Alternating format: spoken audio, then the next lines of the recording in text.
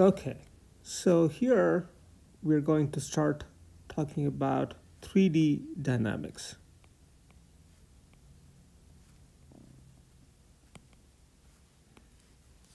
Okay, so just recall, we had for 2D dynamics,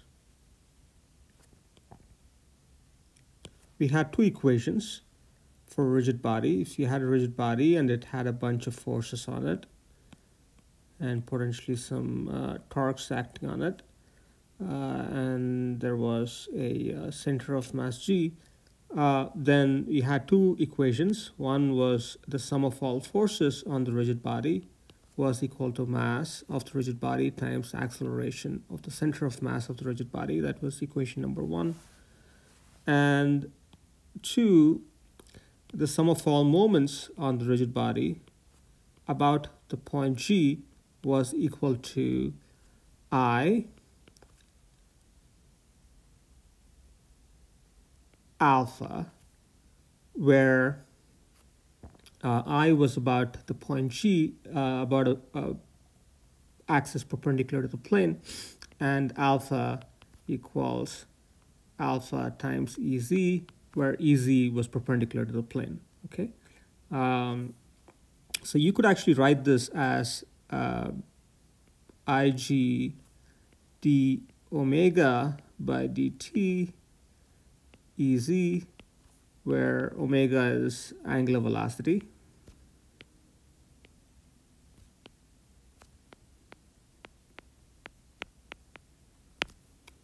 Of course, alpha is angular acceleration.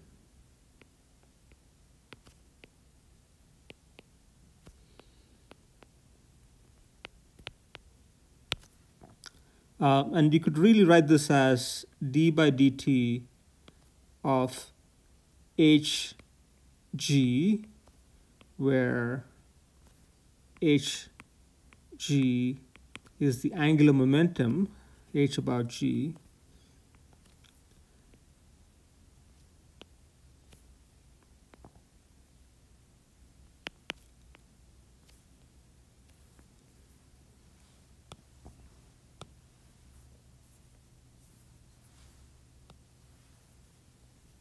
angular momentum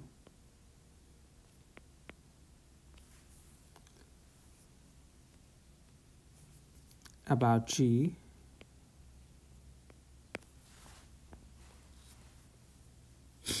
where hg is ig omega, if you will. Okay. So in this case, in 2D, Ig is some constant, and omega can change with the motion of the body. Okay, so those are the 2D equations that you've used over and over again over the last few weeks. Let's write down the 3D equations of motion for a single rigid body. So these are the 3D equations of motion.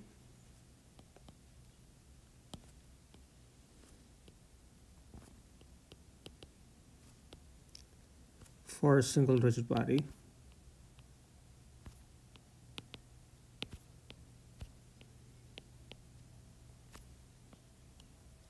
Well, equation number one is for any free body diagram or for a single rigid body.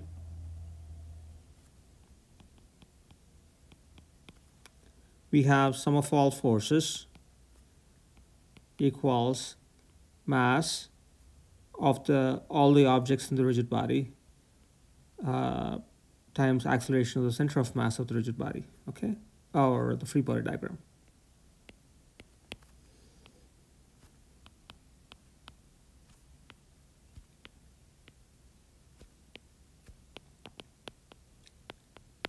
And if you had lots of individual masses comprising the free body diagram, of course, it's equal to mass 1 times Ag1 plus mass 2 times Ag2, etc. So this equation is exactly the same as for 2D, except everything is expressed, done in 3D. Exactly the same.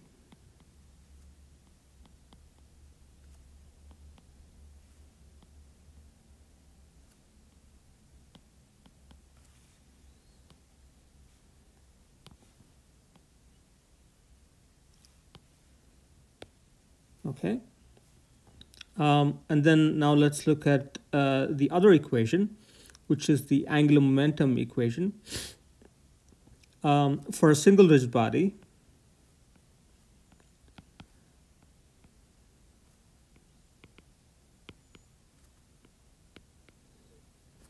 so it turns out the version that works in 3D is actually this version.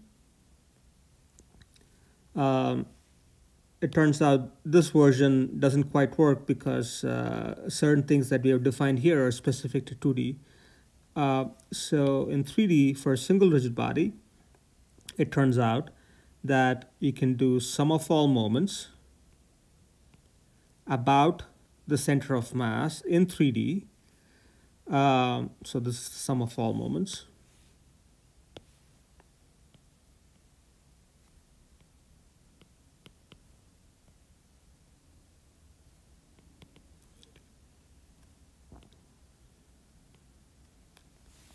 And that is going to be equal to the rate of change of what we call the angular momentum of the object, of the rigid body, of the single rigid body, about the point G.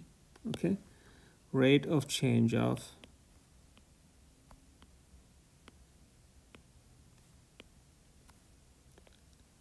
angular momentum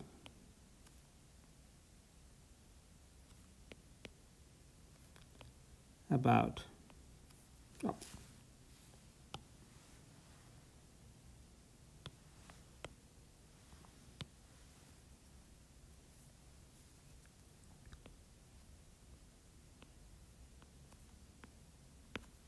G, where angular momentum is hg.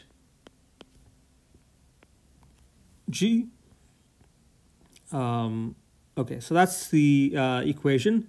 The sum of all moments is basically computed as before. It's going to be, if you have a bunch of different forces, you would compute it as essentially summation r pi with respect to g cross fi. So if there are forces f1, f2, f3, and they're acting at p1, p2, p3, then you would essentially have this summation. That's going to be sum of all moments. The angular momentum, however, is a different quantity. So the angular momentum for a single rigid body is defined as follows. It's defined as I omega. Okay? Well, it is equal to, let's say, not defined as. So let me box these things.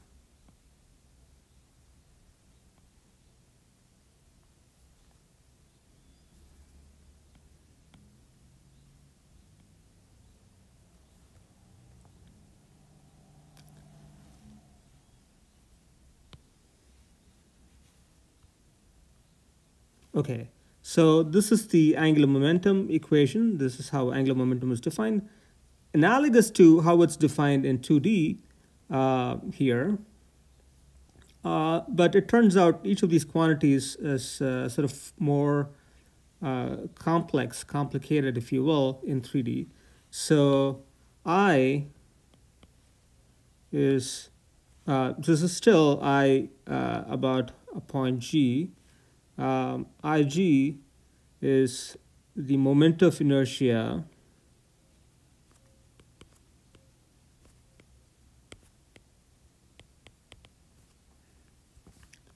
of the rigid body.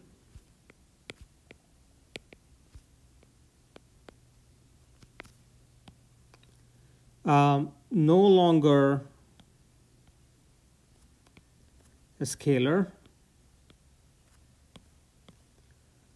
And really no longer potentially, well, it's a constant, but it's a constant in a certain coordinate frame, in a body fixed coordinate frame. But it is a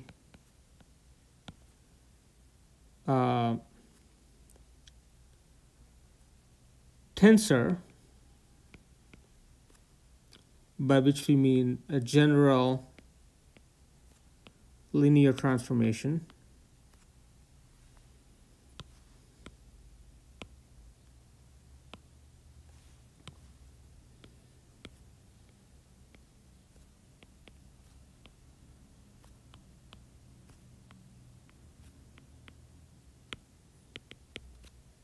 and essentially it's a 3 by 3 matrix.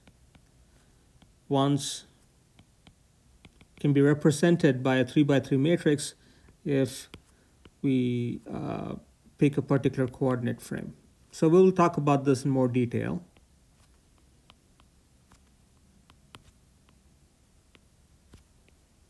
Moment of inertia in a separate lecture.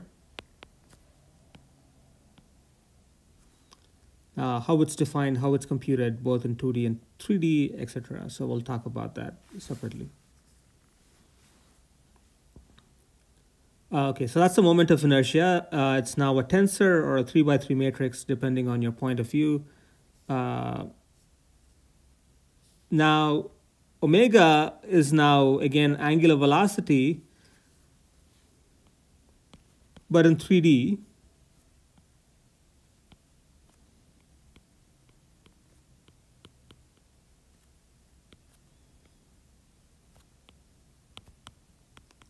In the sense that you can have an object whose angular velocity changes and the axis about which it's rotating changes, the magnitude of the rotational speed about the axis can change, etc. So doing 3D dynamics requires us to develop a language to think about representing 3D motion. 3D motion consisting of 3D translations and rotations. So to even define what it means to say angular velocity in 3D, for instance, to do 3D dynamics,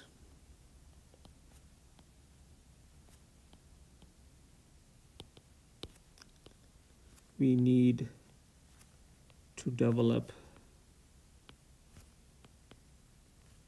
a language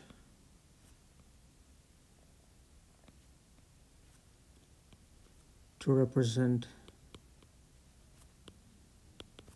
3D motion, specifically 3D rotations.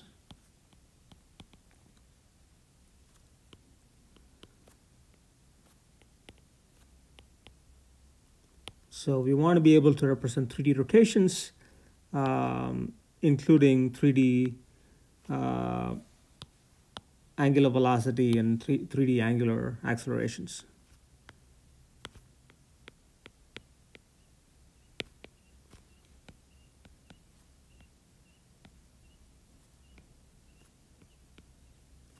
Let me just use notation here.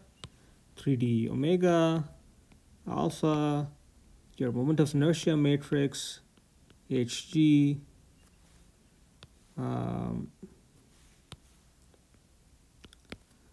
d by dt of hg. So how to compute all these things? We need to sort of develop a language and formalism for doing all that. So that's what we will do next, which is 3D kinematics. Specifically ways of representing rotations. We will talk about rotation matrices,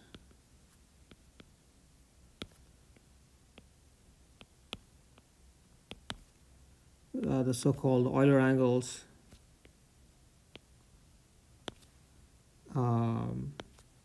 quaternions, perhaps.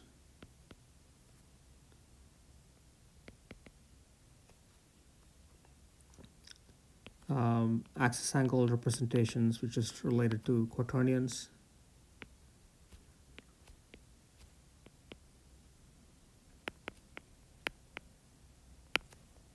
Etc. So we shall do that in a series of mini lectures. So for now, though, what we've done in this lecture, in this short lecture, is essentially talked about the two basic equations of 3D dynamics, which are still F equals ma, sum of forces equals mass times acceleration, for any single rigid body or any collection of rigid bodies in a free body diagram. And then for any single rigid body, we have sum of all moments equals the rate of change of angular momentum about the point G. So those are the two main equations. Let me add a third equation, which is analogous to what we've used in 2D. So let's call this, I guess we've already called this equation number 1, equation number 2. Equation number 3, variant of 2, more useful variant of 2,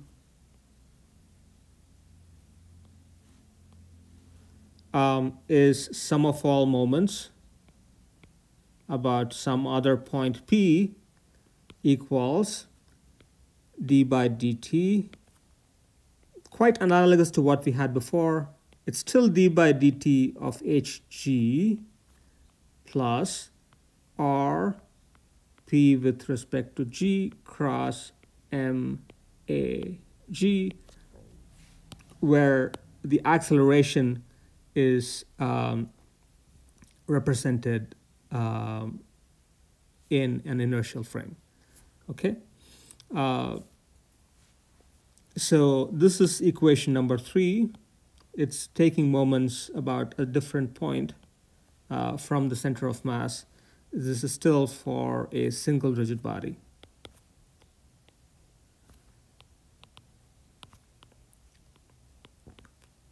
In 3D. Okay, this is taking moments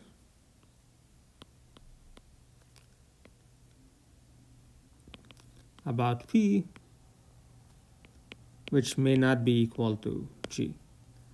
Of course, if it's equal to G, it will specialize to the old equation, but if it's not equal to G, this is the equation that we want to use. And important thing to realize is that this is no longer equal to I alpha. It's a more complicated object that will involve us trying to write these things in terms of 3D sort of representations, I guess.